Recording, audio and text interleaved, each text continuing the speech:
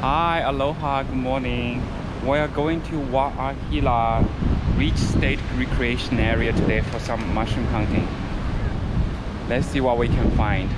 So I'm in Hawaii. It's pretty sunny today, and although not much rain, so let's see what we can find. To go to Wa'ahila Park, you should first take bus 13, then transfer bus 14 to go up the mountain. Bus 14 will stop right in front of the park entrance. So after 1 hour ride, we finally arrived at Wa'ahila Beach State Recreation Area. Say hi. Oh my god, such a long bus ride. Here we are. This is the entrance. It looks pretty interesting. So if you look over there, far away, at that blue sky is actually where the Waikiki area, the tourist region where I stay. So I come all the way from there to here. So I've been walking in the park for probably like 5 minutes or so, and what I feel about this place is that it has a very strong odor or scent of the pine tree. I mean, as I said, I don't know what this kind of pine tree is, but it really it's very nice, and it makes me feel so different than the hotel area that I stay in Waikiki. So exciting. Look at all this pine tree needle bed. There must be a lot of fungi at this moment. But the issue is I feel it's kind of dry this season. There's not much rain. So the chances of finding mushroom growing in this area will be a little bit low. But we'll still see what we can find. It doesn't mean that if there's no rain, there's no mushroom growing. Definitely some places if it's like super shady, and also because on the mountain area in Oahu, what I heard is that usually there's a lot of like cloud and rain, like very tiny rain, almost every day through the year. So we'll be able to find something. Look at this. I thought this is a mushroom, but actually it's some like plastic. That's such a bad camouflage. Now I'm at the parking area.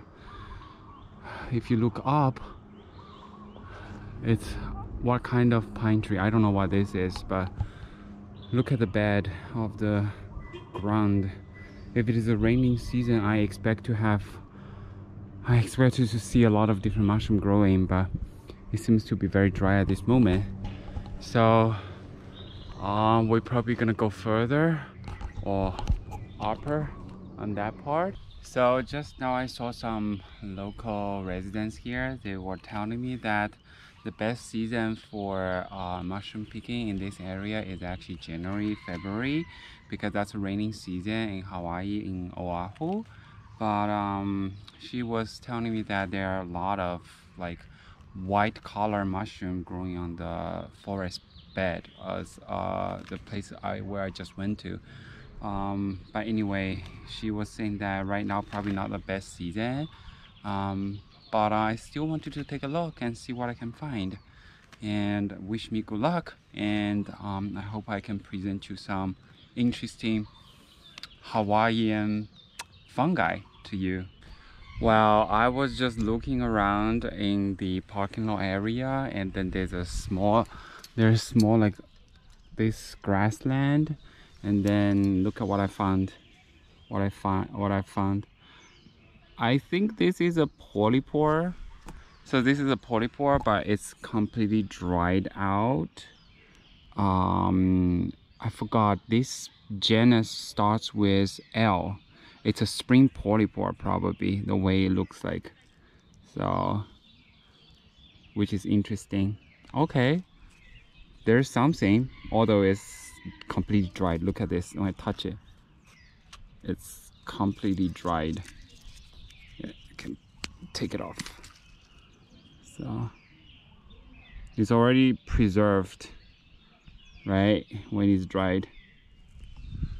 All right, let's keep looking. So I'm on the different position of this parking lot, and then I look at what I found. So this I think is a cinnabar. It's an orange cinnabar mushroom. It's a polypore too.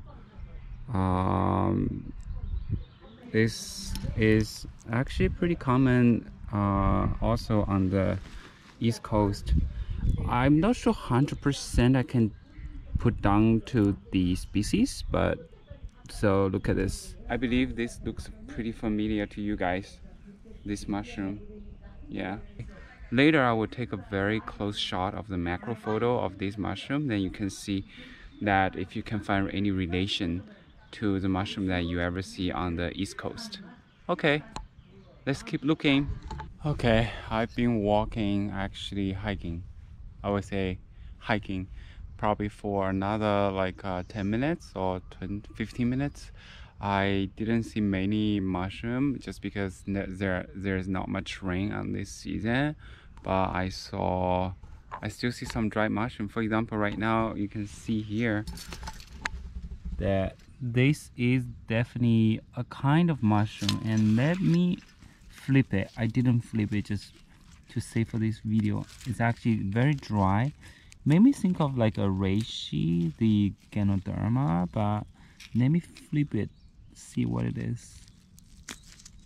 Oh, well, this is probably the same as the previous one. Is the Cinnabar, the orange Cinnabar Polypore. Okay, I've been walking another 20 minutes. So unfortunately, I did not see any new fungi. I was even looking underneath some like a tree barks, which lie on the ground because it may have some moisture retaining. Oh, wait a second. Oh, well, look at here. This at the end of my tree by field, but there's some polypore here. I don't know what this polypore is, but they are pretty old specimen, like extremely old. Well, anyway, not the right season, I guess. Let me show you something interesting. So you see here what it is. Well, in the beginning when I look afar, I thought it was a mushroom, but as a matter of fact, when I get close, it's a resin which extruded or oozed, I would say, from the pine tree. And then you can see like that. And when because it has a cut here, which means this tree is wounded, and then this resin come out. That kind of fools me in the beginning. I thought it was mushroom, but anyway, I do see a lot of lichen on the pine tree, but I don't know very well about lichen, so that needs more expert on this kind of topic to speak about it. But I'm gonna show you one area I saw a lot of Cinnabar Polypore. I just saw them, but anyway, let's go. It's over there. You see on the ground, these are the Cinnabar Polypore. There are a bunch of them just scattering on the ground. Here, there's one, there's some. They are all like saprobic because they are growing on dead tree branches. Let me show you here. There's more. So here, there is some. There's some. Let me get rid of this branches for you. You see, they actually grow on the dead branches from the pine tree, and there are some over here too. This one looks pretty cute. Look at the color. It's a little bit different than the one they look a little bit different than the one I saw in northeast, because the one I saw in northeast never grow in shape like this. It's more irregular. But here they grow to the shape of a reishi. Look at this one. It's like this. or this is the other one. Let me show the back side of this mushroom. Ooh, this is a long branch. Okay, here, this is it. There are more over here. There's one here. Oh wow, there are more here. This one is more irregular. They're just hiding. Anyway, this is all I can find for today. But anyway, I will come in a different season maybe, because as you can see the trail here, or this kind of like structure of this forestry, it should be a lot of ectomycorrhizal mushroom. Alright, probably I can plan for a trip next year in the beginning. Yeah, you can see that there's a lot of lichen here. But anyway, this is all I can find. So bye. Going back to Waikiki, you first need to take bus 14, then transfer to bus 13 at the foot of the mountain. The view on bus 14 is quite nice because you can see all the houses built on the mountain, and the ocean view occasionally when the bus rides on the mountain road. At the end of this video, here's some photos I took with my Sony camera. You can closely look at the structure of the mushroom and see if you have comments and suggestions of the species of the mushrooms.